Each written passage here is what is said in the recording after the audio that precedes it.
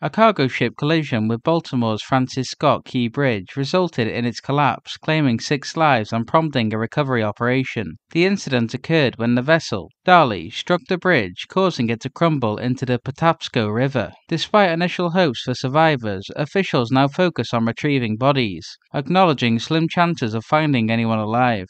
Governor Wes Moore expressed condolences, emphasizing the heroic efforts of those who blocked the bridge after the ship's distress call. The Dali's crew, including 2 port pilots, are safe. Investigations now lean towards an accident, with the National Transportation Safety Board leading inquiries. President Biden pledges federal support for bridge reconstruction, but emphasizes the lengthy process ahead.